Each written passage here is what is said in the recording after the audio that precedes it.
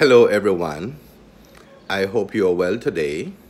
The poem I've decided to share with you is called When I Consider Missing You.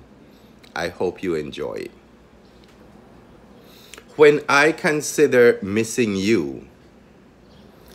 When I consider missing you and find the scent of loneliness, I turn towards your memories, tracing raw elements of you.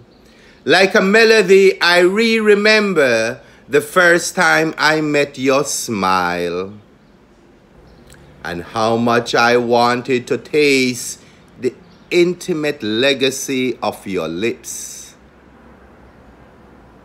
I wanted to discover your flesh. I wanted to lick your raindrops. I wanted to stroke your sorrow. I wanted to behold your bones forever, the permanency of your prayer. I remember the stars in your hair, how you are my fire and its warmth, my illness and its cure. I remember the graces of you I carry in the pocket of my heart, the promises I made to you from the rib of my life. I remember how I needed you, like a fever to burn my soul, my everlasting quench. The naturalness to my nakedness, softest season of everlastingness. The way your flesh ebbs into me is a Caribbean watercolor spraying its scent into the trellis of my truth.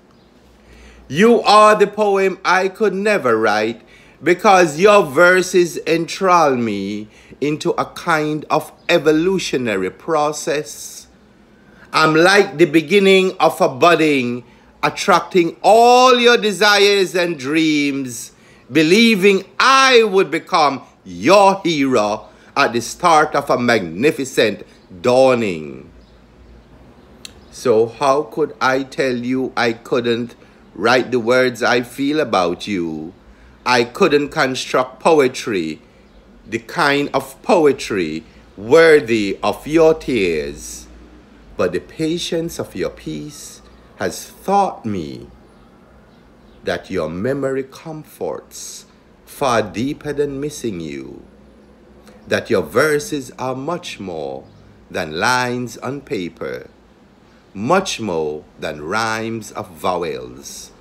Your poem is a magical set of verbs stretching my soul.